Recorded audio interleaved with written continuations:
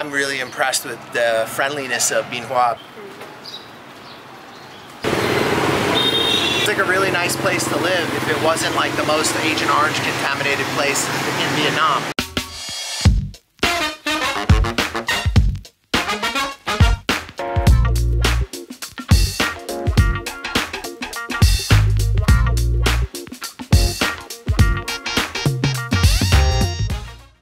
What's going on, guys? We are in Bien Hoa, Dong Nai province in Vietnam.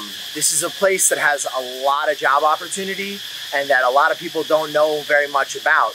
It's got a bit of a crazy history. This was where all the Agent Orange for the war was being manufactured in southern Vietnam. So there's an air base just behind this lake, and this was the main spot where it was all being produced and stored. So this is one of the most Agent Orange exposed towns in all of Vietnam. So we're gonna try to see what that looks like in 2021. And we're gonna give you guys an idea of what it's like to be out here in Bien Hoa, the largest city in Dong Nai province. If you are trying to come to Vietnam and you're thinking about living and working here, you definitely probably have seen advertisements for jobs out here. So let's clear up some mysteries and let's see what it's like to be in one of the most polluted towns in all of southern Vietnam.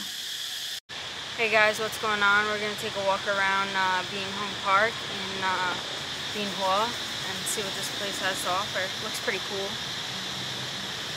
The lake is toxic, but still looks good. Let's check it out.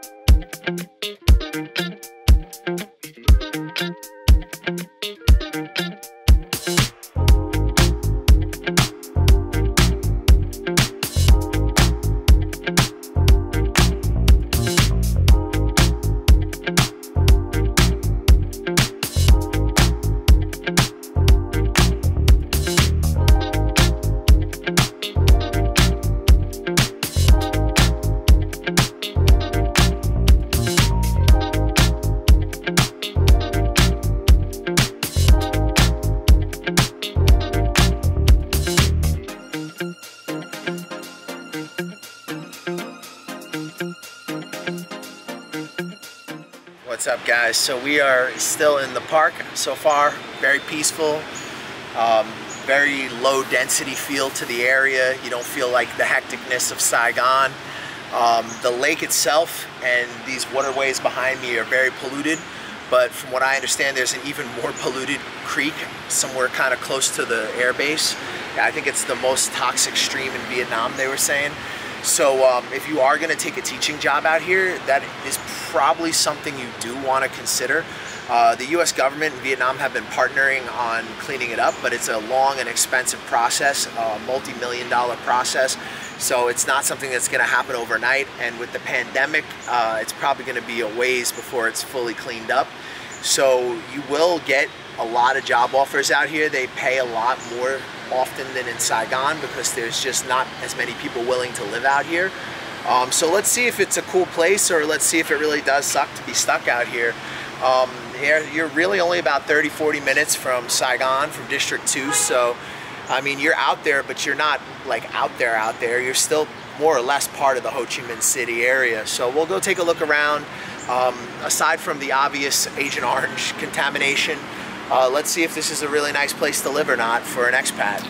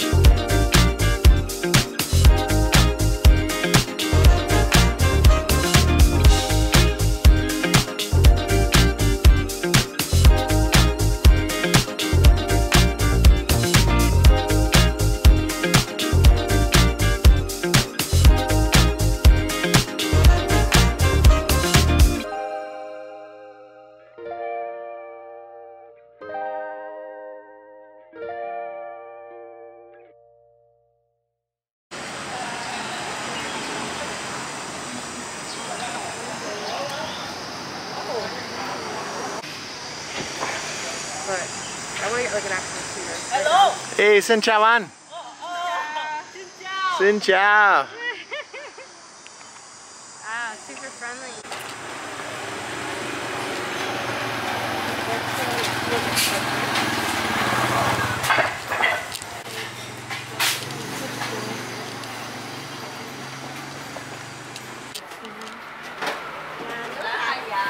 Hey, xin chào.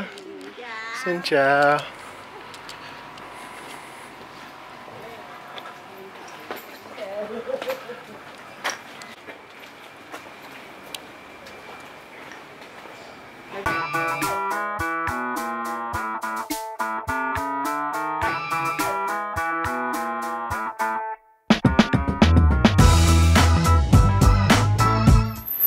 Yo, so far the people are really nice. Like, I'm really impressed with the friendliness of Bien Hoa. People are just ridiculously friendly. Everyone is saying hello, smiling.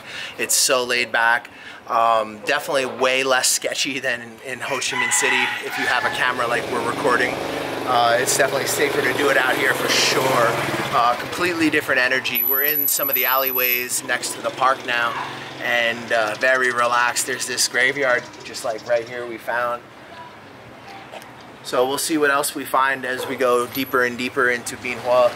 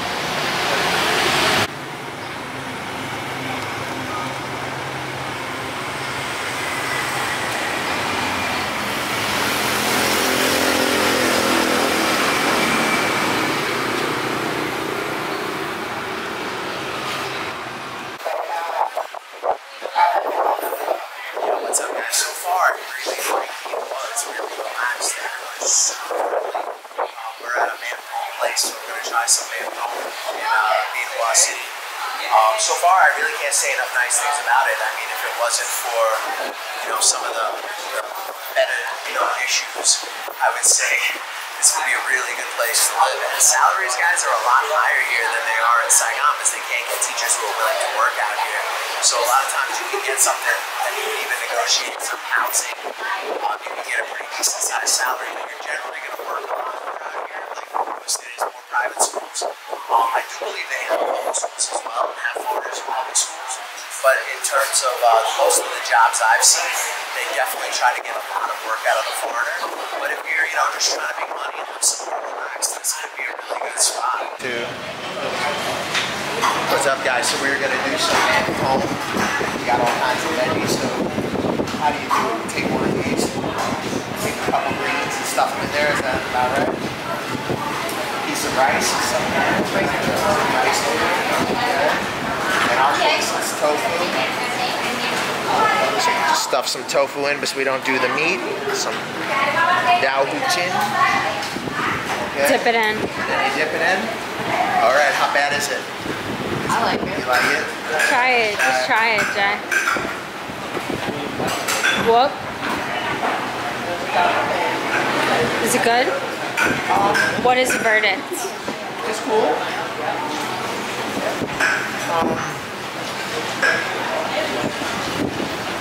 Yeah or nah? It's not disgusting, but I don't know if I like it. Okay. It's sweet.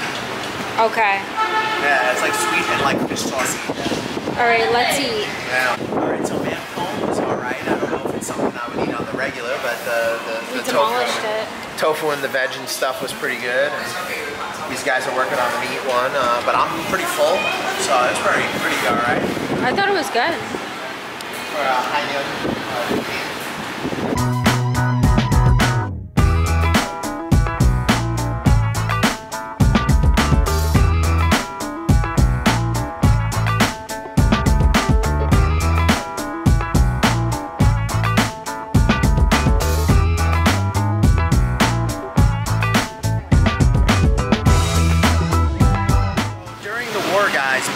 Was an important airfield for the U.S. military and for the South Vietnamese Army. So this is a really interesting place. It has a lot of history. So far, I really like the town. The people are really friendly.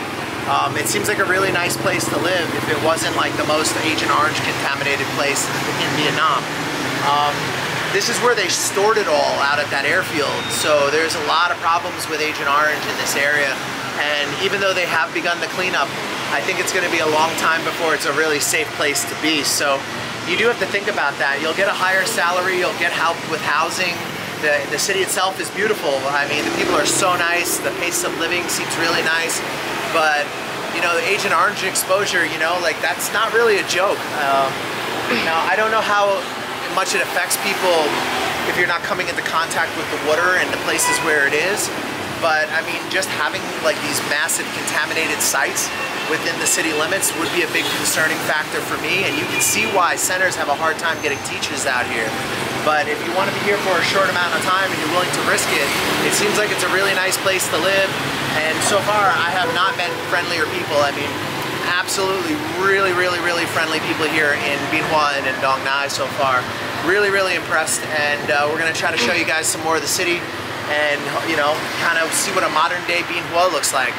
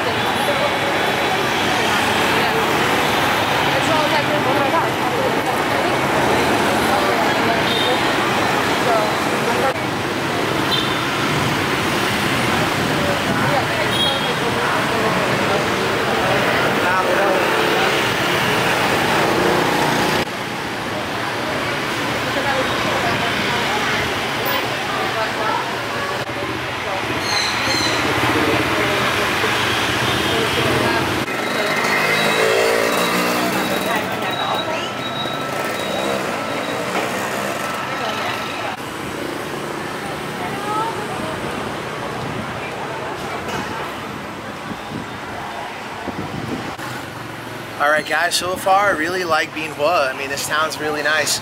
We're in this little central market area. They have the lake. There's a river cutting through the city, so we're gonna go head over to the river. It seems like it's a really nice place to live. You know, if you're willing to risk some Agent Orange exposure, you could probably save some money out here. It's definitely, it's pretty cheap. The jobs pay fairly well. There's a high demand for native speakers. Bien Hoa is a place where you definitely can ease yourself into the culture. It's not as crazy or as hectic as Saigon. Everybody's really friendly, so I think it would be probably a pretty good place for someone who's never been to Vietnam, but it would definitely lack in like Western services, like Western food and certain amenities that you might be able to get in Saigon a lot easier.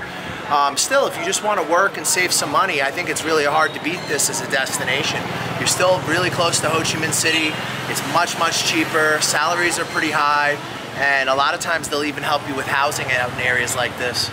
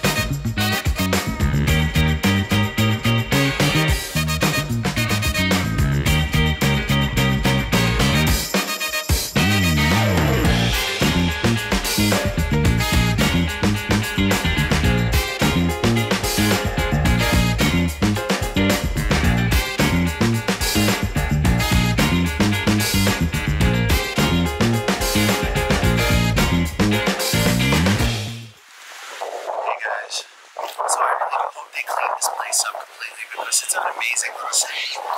It's got some quirky little statues, nice little park space. The people are incredibly friendly. The little mam tum place we tried was pretty good. It's cheap.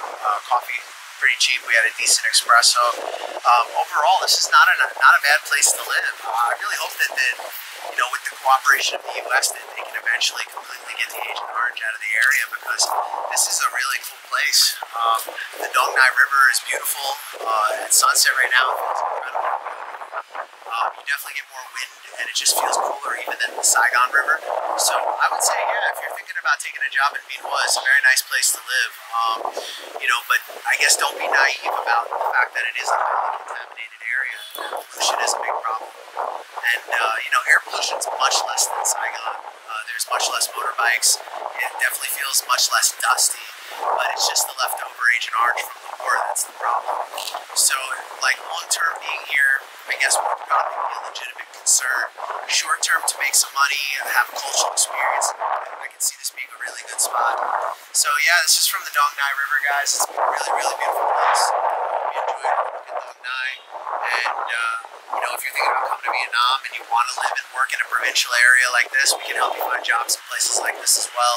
If you're looking to save money, it's really hard to beat.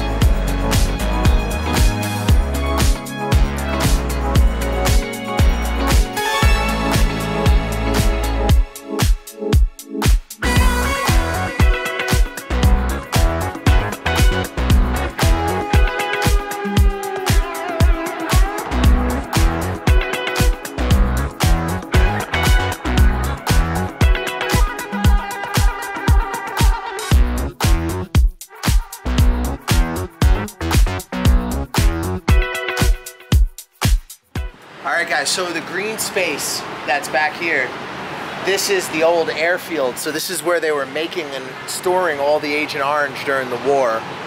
And it's gotten into a lot of the water supply around here. So that's the epicenter of the Agent Orange pollution, basically. It seems like the city itself is thriving.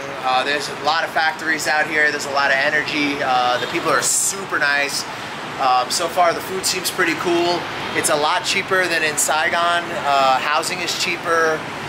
We are on a friend's roof right now, and her apartment, for the price, it's very hard to beat this. This is really nice. So if you are going to come out to Dong Nai, this would be a good place to be for maybe a year or so, stack some money.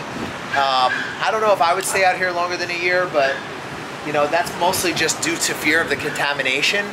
I mean, but there's pollutants in Saigon as well, so I mean, it's not like you escape it. It's just that, unfortunately, Agent Orange is one of those ones where sometimes you don't necessarily see the effects of it for a generation or so. Unfortunately, it's still quite a problem here in Vietnam.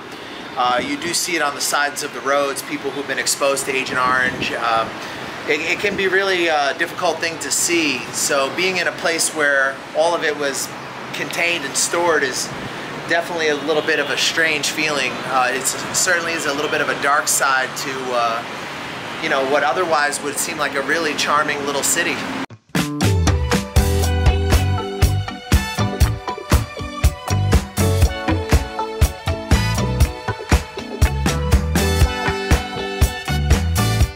Hey guys, what's going on? So my opinion of Bien Hua is pretty good. Like, it seems pretty nice here. Not a lot of traffic, a lot chiller than Saigon or Hanoi. And also, a lot of the jobs you don't have to work 6 days a week. You can pay about, I don't know, 180 to 200 for your apartment. Cost of living's cheap. You can save money out here. And it seems like a nice town besides the fucking toxic waste dump. All right, guys, so let me show you the airfield where they made all the Agent Orange. It's just off here in the distance. You guys can see that area that's like cut out. My homegirl lives right across the street from the most toxic part of the entire town. This is a boulevard down here. There's like Vin Marts and shopping, and then behind it is the airfield. So that's where all the Agent Orange was during the war, and where I guess a lot of the contamination is. There's some creeks and rivers that are kind of connected to that area, and I've heard they're really, really, really bad. So it's a good thing that there is an effort to clean it up. I don't know right now how the pandemic has affected that effort. It could probably have stopped it completely. I'm not sure. I think at the moment the world is unfortunately focused on everything that's going on. But I do hope to see them clean it up completely, because this is a really nice little city. And it's a really, really beautiful green little city. I think it would be a really nice place to live if they could just kind of get that contamination problem completely solved. I mean, this would be a fantastic little city. I mean, it's like very similar to Saigon. The people are really nice. There's just way less traffic and less air pollution, and it just seems like an overall good place to be.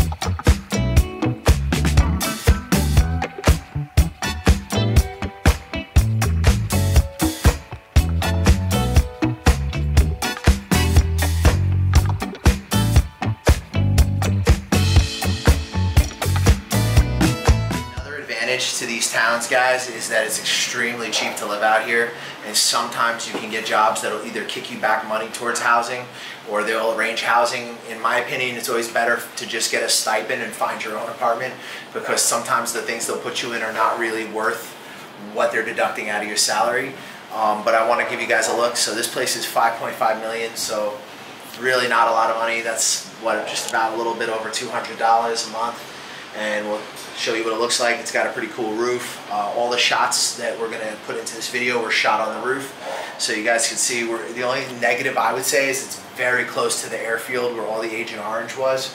The part of the airfield that's being used by the military, from what I understand, has been cleaned up, but there's still areas that are like closed off to people to come near, so you are still pretty close to that. But you know, for 5.5 and you're next to Ho Chi Minh City, can you complain? All right, so you have a pretty decent sized bed. You got a little bit of storage, AC in the room, a little desk, a little something something. This would be okay for a single person trying to save a little money. They've got a little balcony, not much of a view, but there's a little outdoor space, and that's a nice advantage. It's actually pretty big. It's not all that small. Looks like it faces out to the alley a bit. A little bit of a table. So you got a place to eat. I mean, really, you can't go too wrong. What do you think, Mish? It's not bad for 5.5. I think it's cool for 5.5. $200. Hit the light for the bathroom so we can show them the bathrooms. Look, full-size fridge. Yeah, full-size fridge. Decent kitchen. Yeah, decent kitchen for the price. Got a little hot plate going on. It's all right. Like I said, for being single, it'd be cool. You got some storage. You know, even more storage over here. Look at that. That's all right. And this bathroom, I was surprised, man. This was actually really cool. You are not going to get something of this standard in Saigon for 5.5. Pre-COVID, you could pay as much as like 10 to 12 million for something like this. You know, obviously a lot less now. I mean, you can get really nice deals now for like 10, 12 million. But I mean, even now, you're not finding something of this cleanliness and standard for 5.5 in the city, unless you're way on the outskirts, like Hoc Mon or one of those places. But yeah, this is pretty cool. Pretty cool for just a couple $100.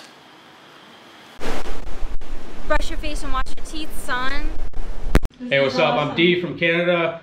Hook up with the New York Nomad if you want a smooth ride into Vietnam or any Southeast Asian countries. Hey, my name is Aaron. Get in contact with the New York Nomads. If you want to get into Vietnam, hit them up. They'll get you in securely and professionally. Yo, this is Uncle Hollywood. I'm telling you right now, the New York Nomad got me a job. He's legit. Hit him up. Check him out. New York Nomad set me up in Vietnam. Yo, my man got me a job. Come to Vietnam. Hey, what's up, guys? You thinking about coming to Vietnam? You're not sure where to start. You've heard a lot of things online. You don't know what's true. You don't know what's not. We offer a consulting service where we help you get on your feet in Vietnam. We give you advice on negotiating contracts with employers. We help you with real estate agents, visa agents that are reliable and that you can trust. We help you get started in this amazing country and get on your feet. We help you get into different opportunities that might be more difficult for you if you were just landing in the country on your own. And we help you avoid a lot of the pitfalls and problems that you could have as a newcomer here. We provide you with reliable job recruiters, visa agents, real estate agents, and advice. If you guys are thinking about coming to Vietnam, hit us up for a consultation. We'll help you get started, help you get on your feet, and hopefully you'll love Vietnam as much as we do.